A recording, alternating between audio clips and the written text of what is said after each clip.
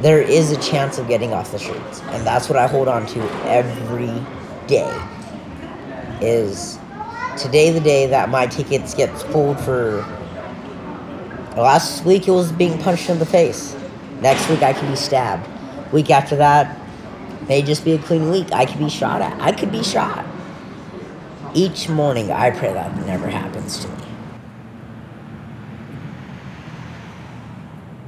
What do you think a streets person most valuable moment in their day is?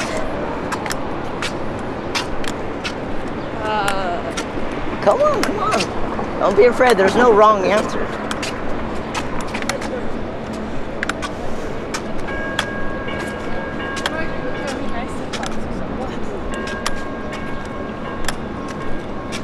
For some,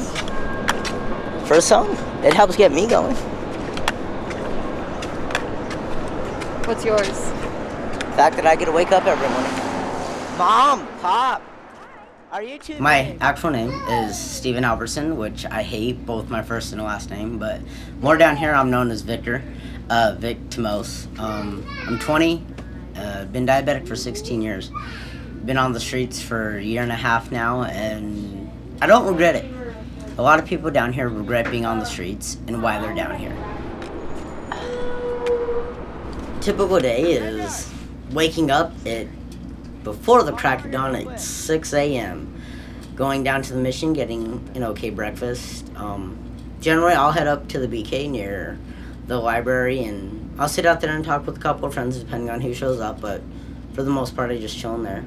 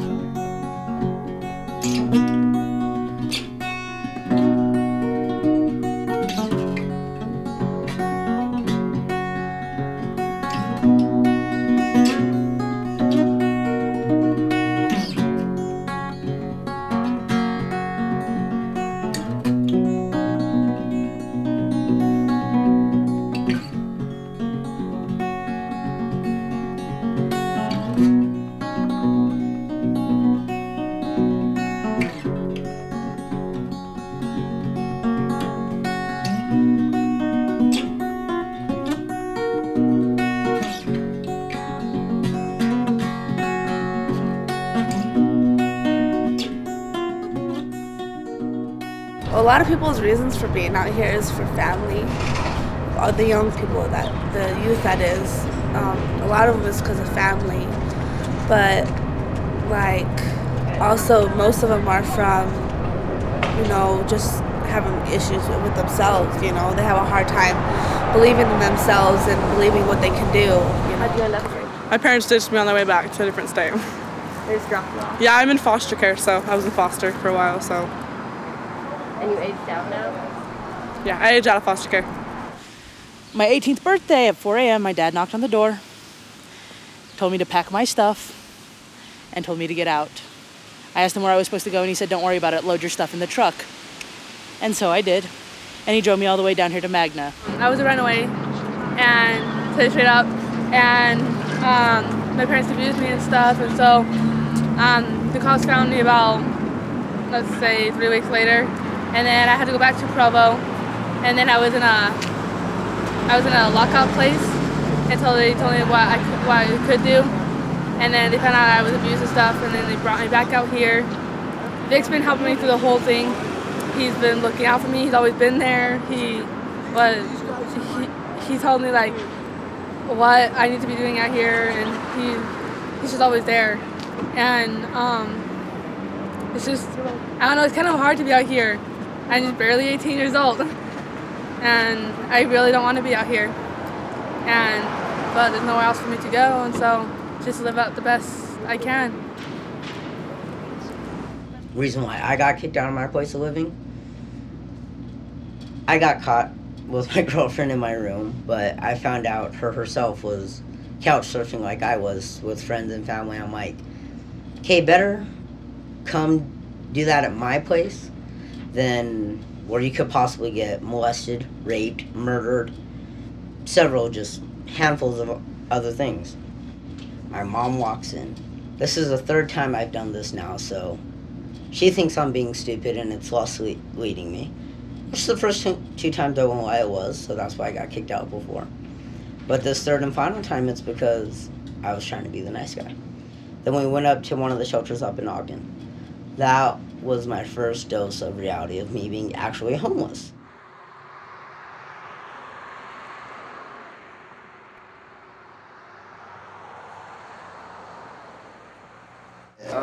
Doing a good thing for me. I'm freaking out, dude. Like, they had me pinned against the wall. Like, they were basically like, they were gonna call you in this or run away. What's a typical day like for you? Getting up in the morning, sleeping wherever, I guess, whatever feels safe. Getting up, pretty much just coming over here because this opens at 9. And I'll just have like cereal over here or whatever. Just chill here pretty much until 4, a little bit after 4, because this center closes at 5, because that's pretty much all we have is this center, I guess.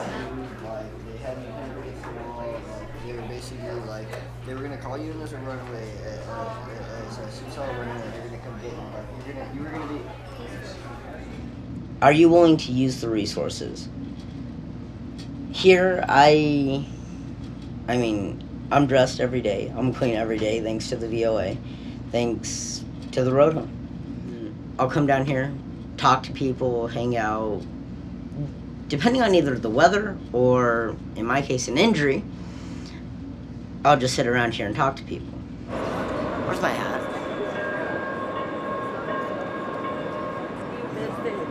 Do you guys still have my hat?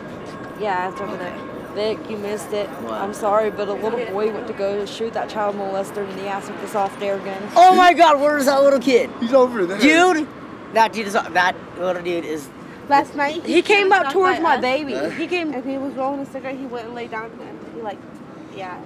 Like I was saying, Nene is one of my close and dear friends down here. I'd kill for her, I'd die for her, even more so I would live for her. And vice versa. I had just recently come down to this area like 2-3 months ago, and I've been liking it ever since because, you know, you see more people who are like you, and you're not afraid to talk to them about your problems because, you know, you converse and they help, you know, keep you sane. My name is Ginger Phillips.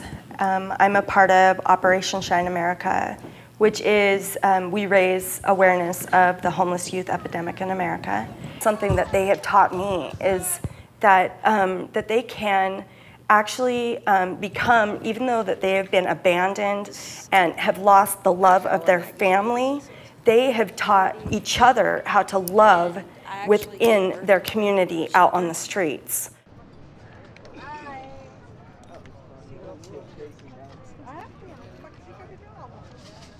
Hey, Victor, that's a little kid right there. You know what, Victor? Shut up. No, I've fought off 2 people already that has Look at this shit, dog. Well, one was in the park. He had come up to me with a knife on my throat. Luckily, I had no self-defense, so I defend myself very well. I elbowed him twice in the ribs and then 3 times in the face, and he was down on the ground. I ran off. You know, you have to be tough around here. This park is a dangerous place round the clock. At night, a very unsafe place. I won't go there at night because it's not worth risking my life over. And it's not worth hiring my chances against death. A lot of the people down here are druggies. They do drugs in the bathrooms, like crack. They smoke crack in the bathrooms. Yeah, I would love to have somebody that lives up there in the mountains come down and trade shoes with me for a day. They wouldn't. There's no way they'd be able to handle it. Yeah, I'd like someone to have us live in their house for a week and have them live in here for a week and see how they feel after living in here for a week. Because I guarantee you, when each and every single one of us get off the streets, we're going to appreciate that couch that much more, that TV that much more, that bed, that piece of food. And honestly, I can't wait for the first time I get to put my own feet up in my own place and call it mine. After leaving here, a lot of them will go to the library to hang out, find a safe place. A lot of them camp or squat in abandoned buildings. So just trying to stay safe. A lot of it is survival after they leave here. A lot of our kids have gone through trauma or are experiencing that just living on the streets, and so they provide just kind of as needed counseling or support. We also help them get on any housing lists that they can qualify for.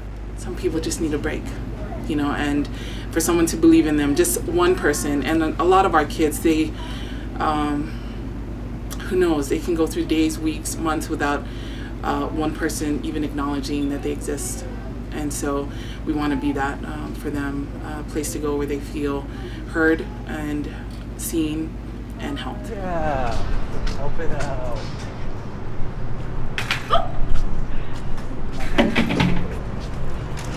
Help it out.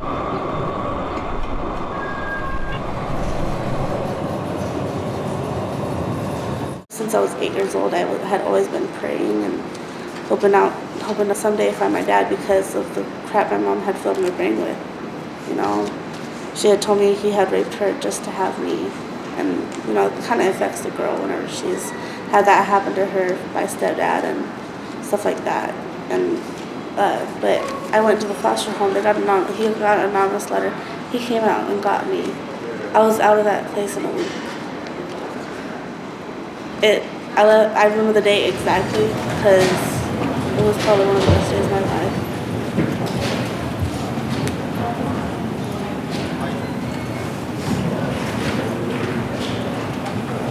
This is kind of in correspondence with a baby I was going to have 5 months, but then my dad threw me down the stairs. So yeah, it's a blessing anyways. 9 months to go until caretaking and loving is untold. Holding the joys of life forever in my arms, nothing else mattering but that little life in my arms. As time goes by, that little life grows and grows, filling my life with joy as it grows. Father not there in any way, shape, or form, yet that little life, it's a blessing anyways. It's a very dark, cold world, and it's even more dark and cold when you're homeless. You'll meet some harsh people. One time I was sitting and I asked this one, it was during one of the festivals downtown, and I asked this lady, hey, is there any chance you could spare $1? And she freaked, she's like, why don't you get a fucking job, you no good fucking dirtbag? I'm like, hey, you know what, you have a nice night. That's all I said. Then after that, it's back to outside the shelter to find a place to sleep and hope a cop don't wake you up in the morning and give you a trespassing ticket.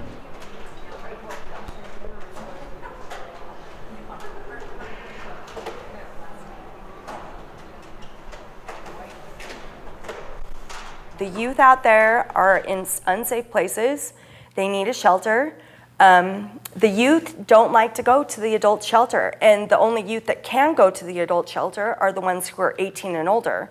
But when they go to the adult shelter, it's not very safe. What we learned when we were on our walk is that storefronts are really walls. And so imagine yourself as a homeless youth on the street. And you can't go, you know, into the street, of course, it's the street. You can't go into any of the storefronts either because you're going to get kicked out. So what is a city to you? It's a labyrinth of walls. That means that every single homeless youth in Salt Lake City, Utah, or in Utah and the surrounding states as well, they absolutely 100% of the time are going to be sleeping on the streets or in unsafe abandoned buildings under bridges or with unsafe people trading sex. When I'm getting done with dinner with my partner at night and I'm sitting down to watch TV and I have a homeless youth call me and I'm sitting, and this was in winter, sitting in a warm apartment just having gotten done eating dinner, and I know that I've done all these things, it doesn't matter when that homeless youth calls me and says, Chloe, in 2 days I'm out on the street again. All I could do is say, here's the drop-in center, maybe we can find you a tent. Yeah, a tent. Some of us were fortunate enough to sleep inside. Me, I prefer not to, and honestly, that wall is my bed. Just where I can find space for the night.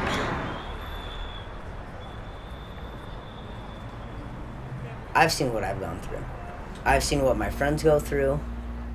I don't want to see others go through a hard time like that.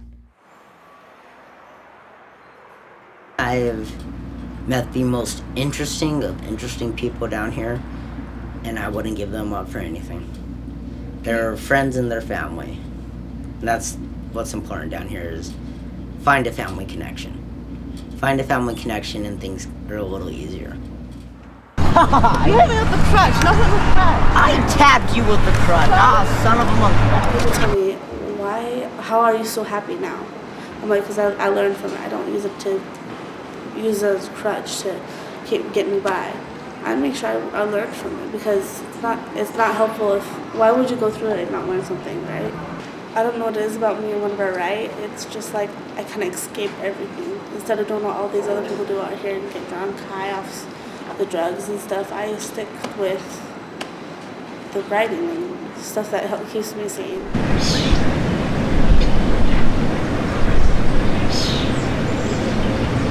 Okay, this is a poem that I'm doing for this whole organization. I wrote it the day that they first came to the center. It's called Streeters. There's a star that follows each and every one of us. It doesn't matter who we are or what we look like.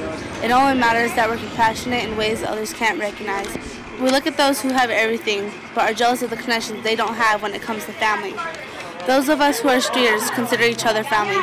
We know it don't matter each other's race, culture, or ethnicity because we know what's inside. Each of us have feelings stronger than anyone can comprehend. Love, passion, strength, courage, ambitions, fear, motivation, determination, understanding.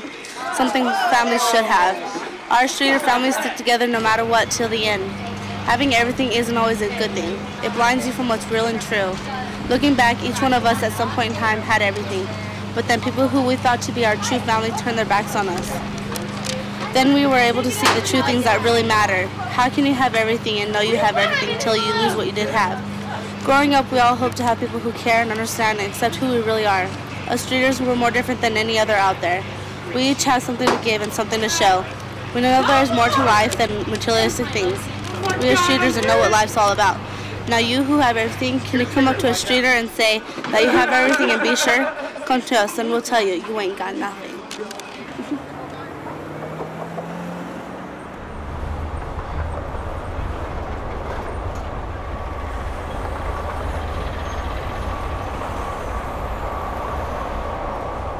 I've seen the way kids grow up on the streets. I've seen everything, you know.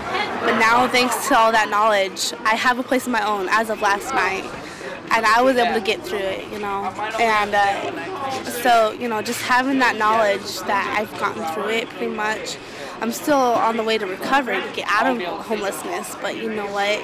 It's a long road. It's a long path. You're always going to have that road to take. Life isn't a one-road thing. You gotta fork every quarter mile. Each turn takes you a different way. You're the hero or you're the victim. And that's what being homeless is. You could be the hero or you could be the victim. I've chosen not to be the victim.